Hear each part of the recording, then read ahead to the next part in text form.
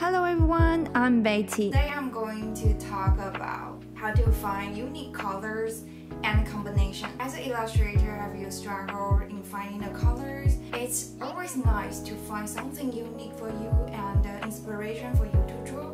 So today I'm going to talk about several ideas about colors and how can you find your unique colors, or you want to find color inspiration, or you want to find color combination in your design as well. So let's get started. First, use color theory to find color harmony. This is the color wheel. Choose one color that you want to use from the hue. Then the first tip is monochromatic colors. Adjust the saturation and the value to have the combination. This is the Procreate panel. I like to find the combinations by increasing or reducing it. There is a curve in the middle that you can try to find the colors too. So you can get the colors like this. This was my drawing and you can see how it will look like. The second tip is analogous colors. You can choose the colors that are next to the one that you want to use on the wheel, such as blue, light blue, and purple. Here is the color combination that you will have and my drawing for your reference. In this color scheme, you can try to lower at the value and the saturations to find something unique. Tip 3. Complementary colors. You can use colors opposite to each other to be your secondary color. Usually, I will use it as my secondary color in my drawing to highlight the elements and make them pop up. Here is my drawing to use this color scheme.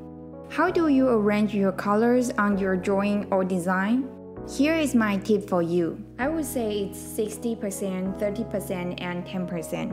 I usually use 60% as the main color, and the 30% could be my secondary colors. 10% could be the pop-up colors like complementary.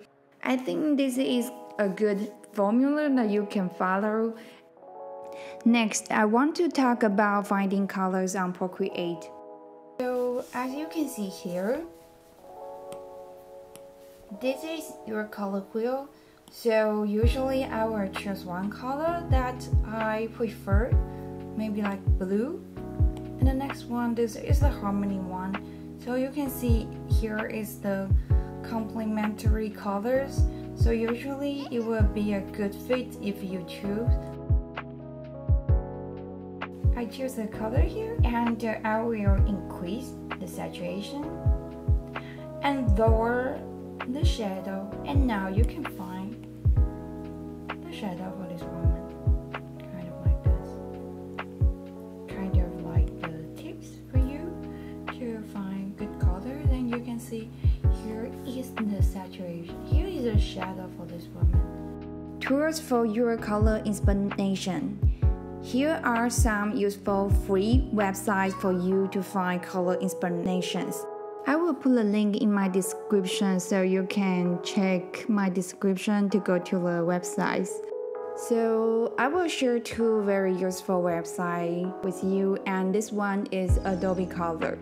This is a very useful website. So here you can see the color wheel.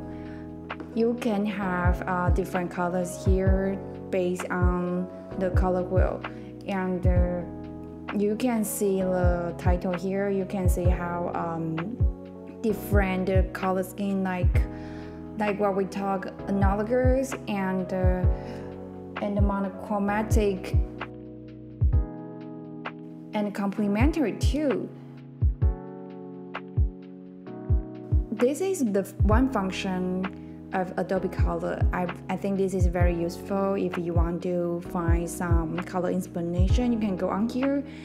And another very useful function that I super recommend is extract the thing. You can upload an image that you take or the color you want, and you can see here you can get a color palette here, and you can evaluate the color and you can see how it look like. This is something I really recommend, and also you can have the gradient here too. And another one is that you can go to Explore and you can see the color palettes that other artists or other creative they had been used. So you can adapt the color to your drawings or your design. And another one is that what's trending now. You can go to the trends and you can discover a lot of unique color palettes here, from photo to illustrations. I think this is a very useful website if you want to find some unique inspiration, and you can see how people adapt it to their drawings or photos. So that's Adobe Color. Next one, I want to talk about Coolors. This is an online website too, and they also have an app.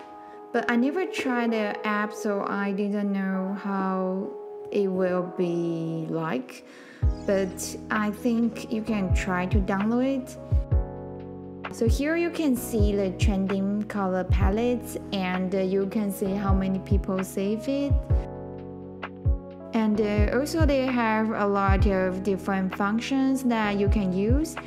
And the one thing I really like is that you can see the color that you want, and you also can see the variations, like their shades and their analogous and the complementary. So in this section you can see different combinations here. I just made 30 palettes bundles for everyone, and it includes a proposal with some basic color theories and 30 color palettes I used for drawing. So you can see how I draw, and you can have the palette as well. So you can install the palette into your Procreate, so you will get the color palette I have. So I think that's all for today. I hope you enjoyed this video and learned something from it. Thanks for watching. Don't forget to subscribe to me. See you next time.